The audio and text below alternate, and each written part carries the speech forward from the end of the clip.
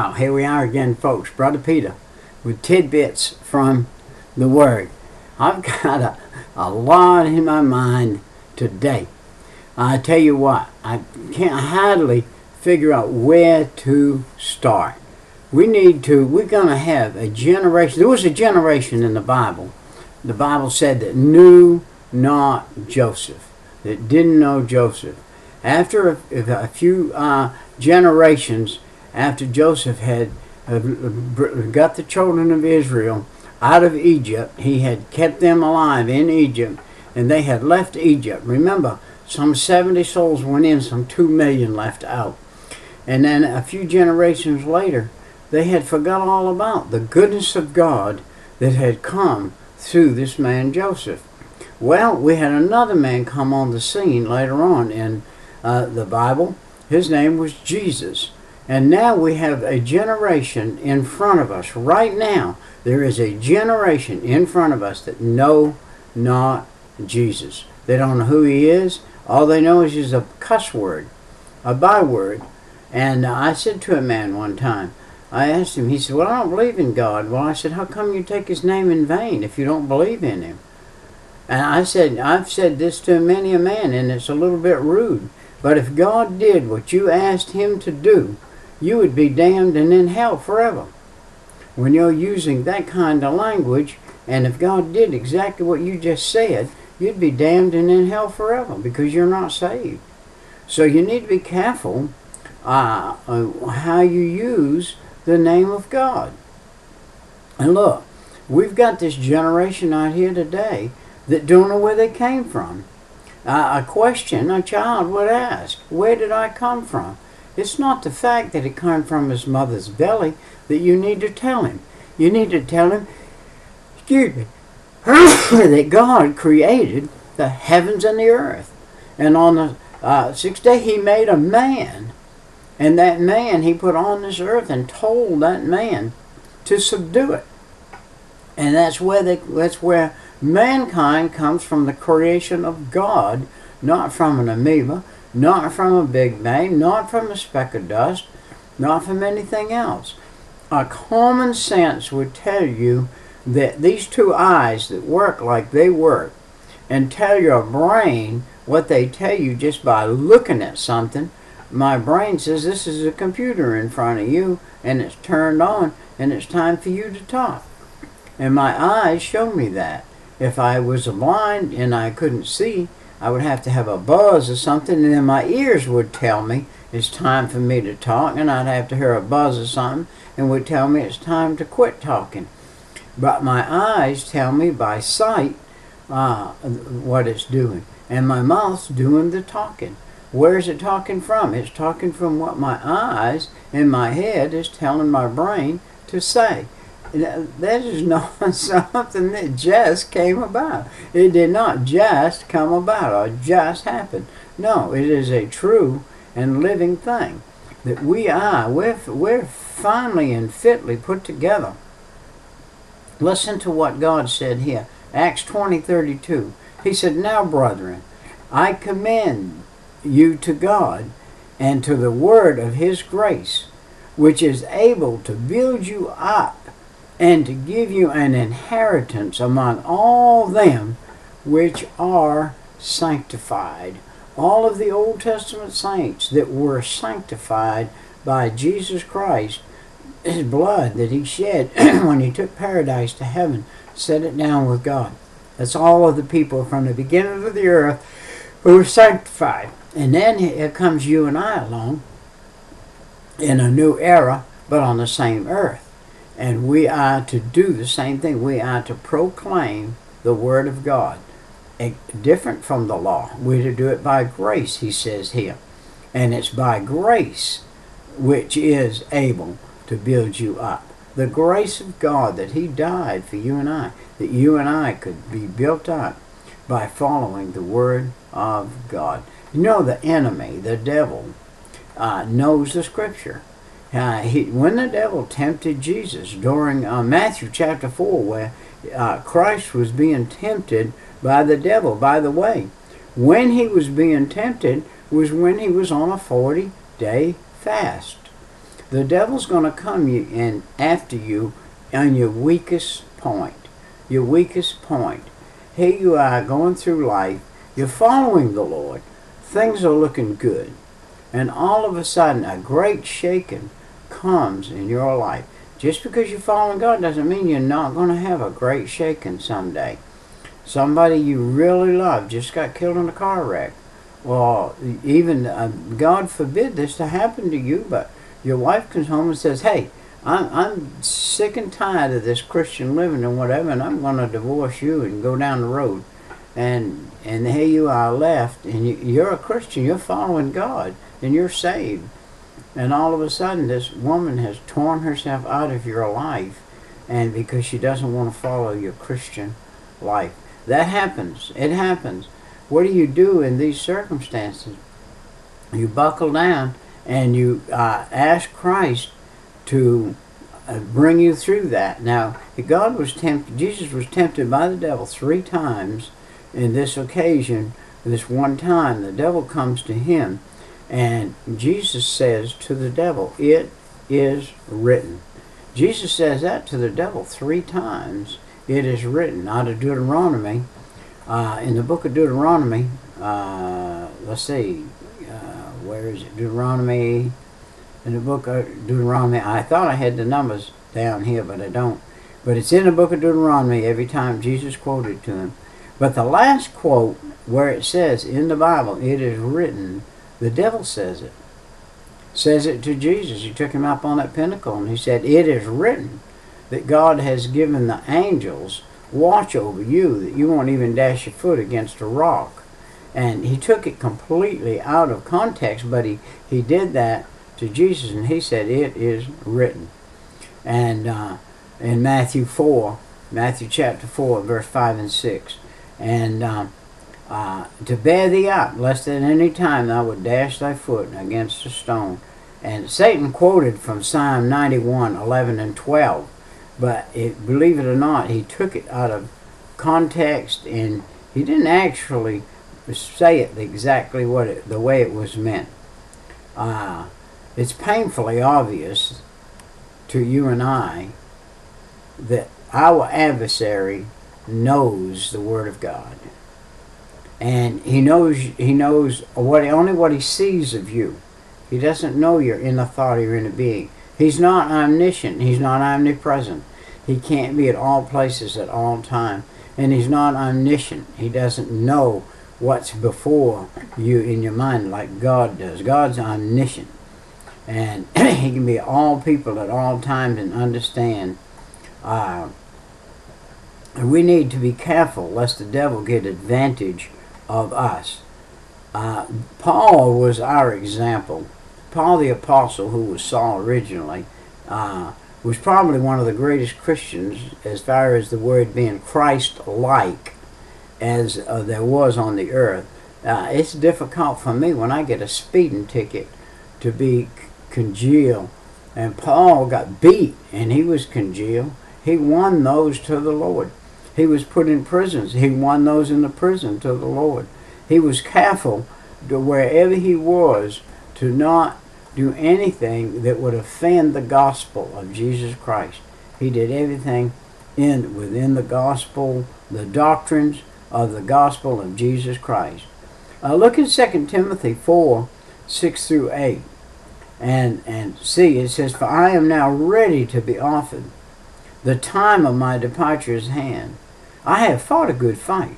I have finished my course. I have kept the faith. Henceforth there is laid up for me a crown of righteousness, which the Lord, the righteous judge, shall give me in that day, and not me only, but unto all them that also love his appearing. And give me that day, and love his appearing."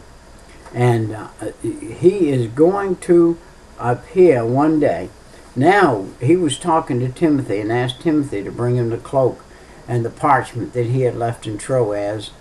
It was a funny thing. Paul would go from the prison in Troas to the prison in Antioch, or wherever he was headed.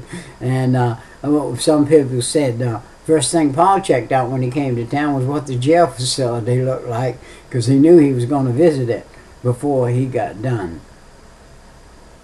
The Bible alone provides the answer to life. Spiritual life is found only in God's Bible. The God of heaven, the big G God. The Bible is the only one that has the answer to life. And God said, let us make man in our image, after our likeness, and let them have dominion over the fish of the sea, over the fowls of the air, over the cattle, over the earth, and over every creeping thing that creepeth upon the earth. So God created man in his own image. The image of God created he him. Male and female created he them. Genesis 1, 26 and 27.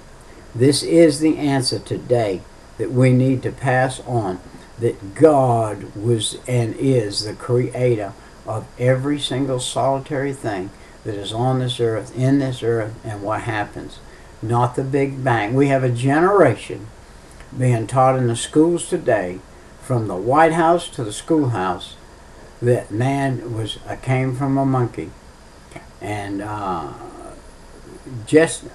a fairly ignorant human being, but as ignorant as I am, and I've been studying 40 years in the Bible and reading behind other people, I have found out that there is no possible way that the skull of a monkey could end up to be the skull of a human being. There are too many factors, geometrically, bone factors, that could not allow that. It could not be allowed. It could not possibly happen. If evolution were a truth, it wouldn't have evolution into a man with the skull that we have. If it had evolution into a man, it would have still had the skull of the monkey. And the skull of a monkey and the skull of a man are absolutely, positively, 100% different. What does it take to be different? Just one thing. Just one thing. There are several in the skull of a monkey and a man that are different, but it only takes one to be different. So different is different. Honest, and a lie is a lie. Honest is honest, and the non-truth's a non-truth. And this is a non-truth that man came from a monkey. And so that's the end of it. If it's a non-truth, then there is no truth in the Big Bang Theory. There's no truth in all of these things they list in our dictionaries, in our beautiful books. I have some of the best world books you've ever seen, but they've got a page in there that shows this evolution thing from Mr. Darwin that by the way, refuted it all just before death and said he was wrong. Over every creeping thing and everything man was given. Know ye that the Lord, He is God. It is He that hath made us, and not we ourselves. We are His people, and the sheep of His pasture. Psalm 100 and verse 3. We are the sheep of His pasture. Wow. And He is the good shepherd. Not just the shepherd. He is the good shepherd. He is the only shepherd. He is the only shepherd. Wow. Now, why am I here? Let's look at the conclusion of the matter. Why am I here? Ecclesiastes 12:13 says the conclusion of the whole matter is to fear God and His commandments. For this is the whole duty of man. What is the whole duty of man? Sum it up in Ecclesiastes. The counsel of the whole man is to fear God and keep His commandments. Since I got saved, 1972, November 5th, 3 o'clock in the morning, I have feared the Lord, and wonderfully. He's wonderful. The fear that I have of Him is a wonderful fear. It's a fear that I need to be careful that I don't misquote anything from His Word. Otherwise, the things that are given to me in the Word will be taken away from me and added unto me. So I have to preach the truth. If I am a true Christian, which I am, then I have to preach the truth. There are many false teachers. Every person that preached in the Word of God that is written down in the annals of God quoted this verse, said, there are many false preachers. And Jesus himself said, there are false preachers. Is thou art worthy, O Lord. Look at Revelations 4:11. We went from Ecclesiastes in the Old Testament to down almost to the end of the Bible in Revelation 4:11. Thou art worthy, O Lord, to receive glory and honor and power. For thou hast created all things, and for thy pleasure they are and were created. For God's pleasure he created man, and he created all things for his pleasure. He created the man to tend the earth. He created the earth for the man and created the man to tend the earth. God doesn't need air. God doesn't need trees. God doesn't need lakes and rivers and oceans full of fish and stuff. He made all that stuff for man. He put the creatures in the ocean for us to be able to survive on, to eat on. He knew that the earth itself, the ground itself, would not yield enough food for the amount of people there's going to be in the world, so he put things in the sea that could be eaten. Probably 20% or more of our food comes from the sea, and the rest from the land. And there's going to be a curse on the land, and is a curse already, that it yield not, and it's not going to yield. You can have a crop within 5 days of ready to harvest, and the Lord can bring a wind through there, a hailstorm through there, and you won't eat one piece of it. You won't eat a thing of it. He can bring the rain. I was out in Ohio, and I said something to a lady in Ohio about how good God was and everything. And she said, well, it wasn't too good to us. Our wheat crop is underwater, and we'll not harvest anything from it, and I'm having to be a waitress over here in a restaurant in order to make enough money to keep from taking our farm away. So, you see, the crop can fail. The crop can fail. Anybody's crop can fail. God can come, touch the crop. And the Lord is my shepherd. I shall not want.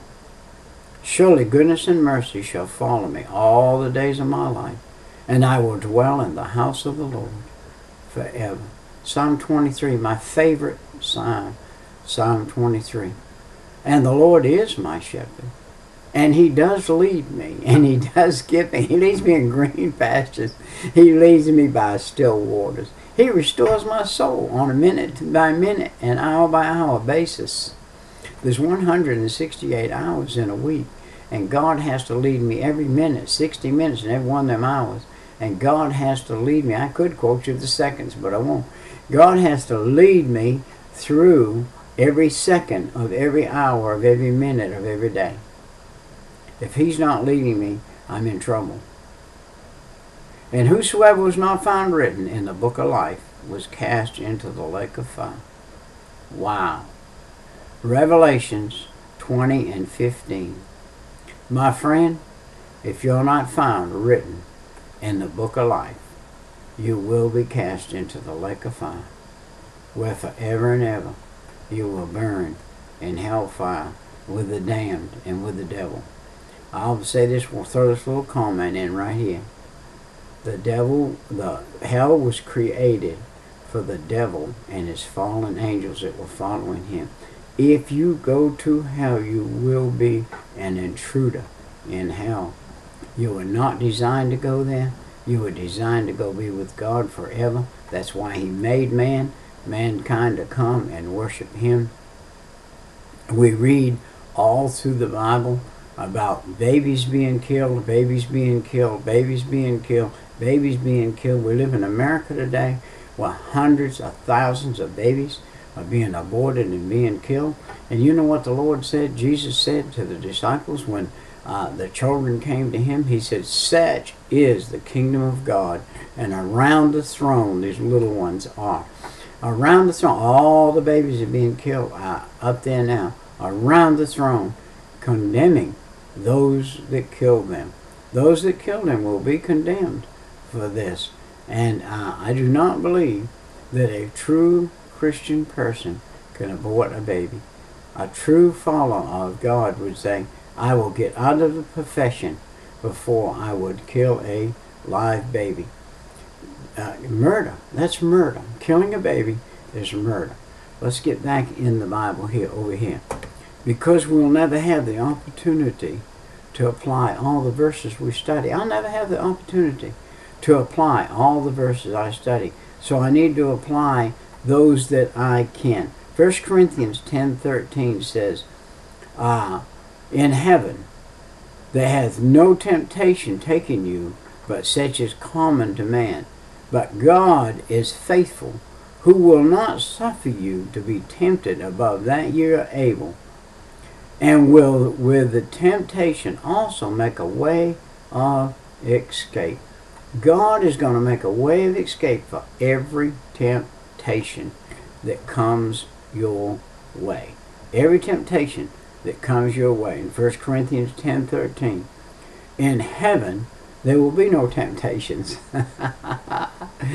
When we get to heaven, there'll be no temptation. But while we're on this earth, we are going to be tempted minute by minute, day by day, hour by hour. We're going to be tempted of the devil. That's his job. He is our nemesis. He is the one to tempt us. If you have a permanent limp, which a lot of people do, and it's an aggravating thing daily, every day you've got this limp, and it's aggravating as can be on a daily basis. That's the way the devil is. He's like that limp. He's a tempter every day. He's there. Listen to this. Let's see. 1 John 1:9. Listen to this one. If we confess our sins, he is faithful and just to forgive us our sins and cleanse us from all unrighteousness. This is our Savior, Jesus Christ. If you confess your sins, he's faithful and just to forgive you. I'm teaching out of the Bible this morning. I am teaching today, out of the Bible. In heaven there will be no sin. If all unrighteousness is in hell, all righteousness is in heaven. You will not, contrary to many beliefs, you will not ascend into heaven with any sin on you that you will be charged for in heaven. No sin will enter into heaven. On your way up, in the twinkling of an eye, the dross will be burned off from you, and you will enter into heaven 100% pure, just as if you had never, ever sinned. Justification, that's what justification is. Just as if you had never sinned. When David entered into heaven, all the things that David had physically done on this earth, that you and I would look at and say, well, David, that was a sin. Well, David, that was a sin. Well, David, that was a sin. Well, David, that was a sin. God said, I forgive you, I forgive you, I forgive you, I forgive you, David. Those things you did in the flesh, I have forgiven you of those. You are going to enter into the kingdom of heaven with a pure heart. And the Lord said David's heart was after him. He had a heart after God. David did. David may have did these sins, but there was no pleasure in those. They ended up, and you and I are the same way. If you are saved and you are following God, and all of a sudden you fall backwards and you go get drunk or something, there's no pleasure in that. There's nothing in that but degradation and evil in your mind and in your heart, and you say, God forgive me, God forgive me. You'll cry and beg and do everything else. Let me tell you what, you don't have to cry and beg and do everything else. All you have to do is just say, Lord, I have sinned, forgive me. And it's behind you. Don't wear it, don't carry it, don't flaunt it, don't bring it up again. It's in the past, it's done, it's cast in a sea of forgetfulness, never more to be remembered. God said, what I forgive permanently. You'll never ever have that brought out and thrown in your face. You will not be judged for that. The Bible said, judge yourself lest you be judged. Everything you judge yourself for, right this second, right now, whoever's watching this, I don't care who you are, if you're watching this second right now, ask God to forgive you for every single solitary thing in the past, all the way up to the past second. If you do that, he has forgiven you. Right now, you are perfect. You are pure, and you stand before God perfect and pure.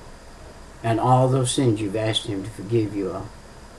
Does that mean that you don't have anything you may have to make right on the earth? No, you still may have to make some things right.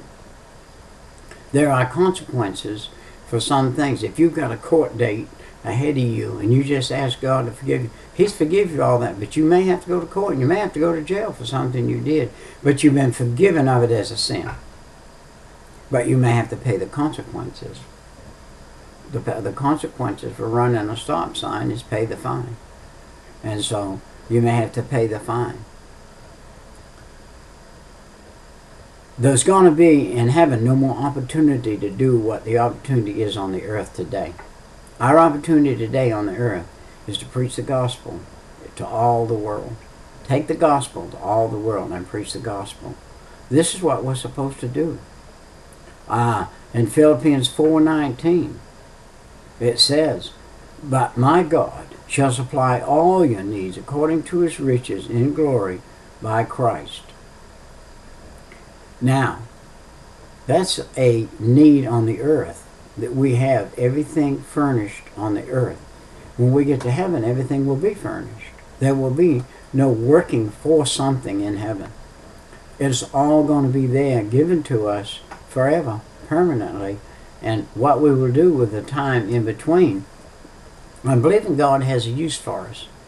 I believe He's going to give some cities, some 1, some 2, some 3, some 5 cities to watch over, to be, if you please, to be the mayor or to be something. I don't know how it's going to be. The Bible said it has not entered the mind to comprehend the goodness of heaven or what it's going to be. Paul got a vision of it. He was carried there one time for a bit. And then he came back to the earth and lived 14 more years. And so there will be an opportunity to apply some things. Let not your heart be troubled. You believe in God. Believe also in me. In my Father's house there are many mansions. If it were not so, I would not have told you. I go to prepare a place for you, and I go to prepare that place for you. I will come again and receive you unto myself. Look at that word. Unto myself. Jesus Himself is going to receive you when you enter into heaven. Jesus Himself is going to say, "Hey, bro. Hey, brother. Come on in." Wow. Man. Yeah, it's Jesus Himself. And where I am, ye may be also. That's John 14:1-3. There will be no more sorrow, no more weeping, no more crying, no more shedding of tears, no more anything. Listen, if all the bad and all the evil is in hell, none of it is in heaven. Is there things that are bad? Yes, there are. If they're bad, if they're evil, they're not going to be in heaven. Only evil things are going to be in hell only. The last but not least, listen to this. Psalm 23:4. Yea, though I walk through the valley of the shadow of death, I'll fear no evil, for thou art with me. Thy rod and thy staff, they comfort me. That is a saying for this earth. We will be the rod and staff when we get to heaven. We will be the rod and staff perhaps for another something going on in the future. The 1,000-year reign, where are we going to be? We're going to be in heaven with the Father. We're going to be in the New Jerusalem. We're going to be there. All the gates, 12 gates are there, and they're all open day and night.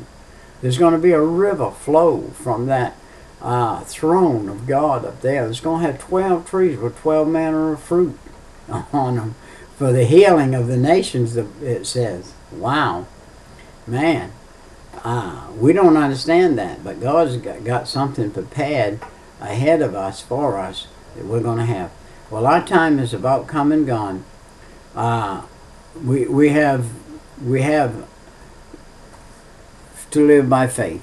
We have to live by faith. My friend, live by faith. There's no other way but in God to live other than by faith. God is God.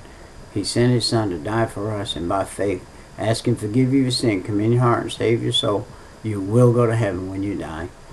And you don't have to be rich, poor, or any other thing. Just ask by faith. Our time's come and gone. We'll see you next time, Brother Peter, with tidbits from the Word. Bye-bye.